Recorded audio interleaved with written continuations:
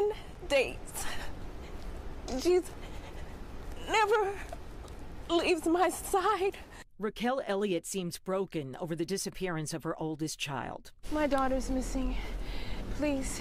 There's a poster with Aunisty Elliott's photo on the family's front door on Prospect Place. If you see her, you can give me a call, okay? All right. I'm her mommy.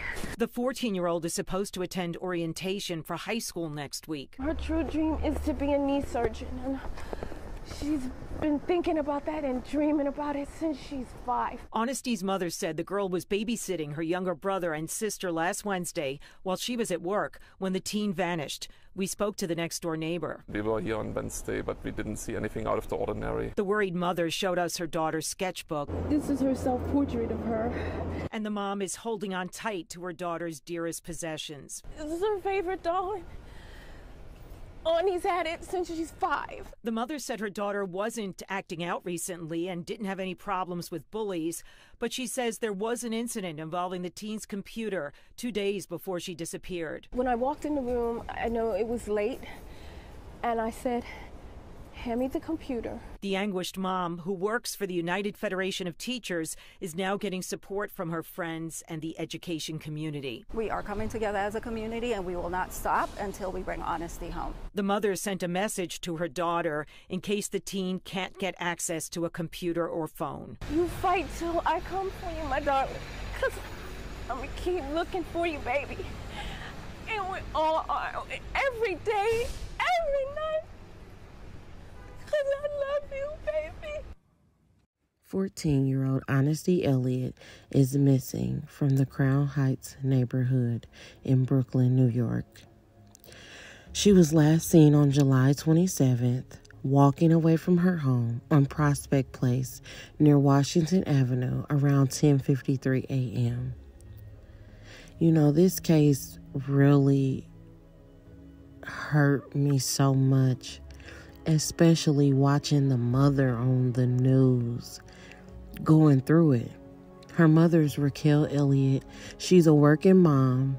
You know, she needed her daughter help in watching her younger siblings. You know, and I know there is no handbook on being a parent, but it can have its challenges, as we all know, because we've all been young before. Sometimes we have little understanding on life and the harm that can come to us, people that may not mean us no good. You know, some things look good to us, but it's definitely not good for us. You know, I know Mother mentioned about a laptop and, you know, coming in a room late at night. Hey, give me your laptop. It's time to put it up. It's time for bed. We got to get up tomorrow. And Aunisty didn't like that. But to all the young people today, all these parents today, it's important to educate your kids on why you are doing things, because the time is changing. You know, right now we are living in the time where everybody wants to know everything. So you literally have to say, hey, I'm taking this computer because we have to get up early and I don't want anything to hinder you from getting up on time because we can't be late. We literally do have to explain things. I know that wasn't done to me as a child. I just kind of had to do what was being asked of me as long as it was in reason. But I'm going to say this as I end this video. What might seem like your parent or guardian is being mean or not understanding or, you know, jumping down your throat. Listen, as long as it's being asked in reason, you may not understand it now. It may not resonate today. You may not like it. But you will understand by and by. My mother and grandmother used to tell me that. You'll understand by and by. And being a mother today, I understand it. So things that I used to ask when I was younger and my mom would say no, or give me this, or that's not going to work, or we can't do this. I now do the same thing as a parent, but I understand the thought process and the thinking.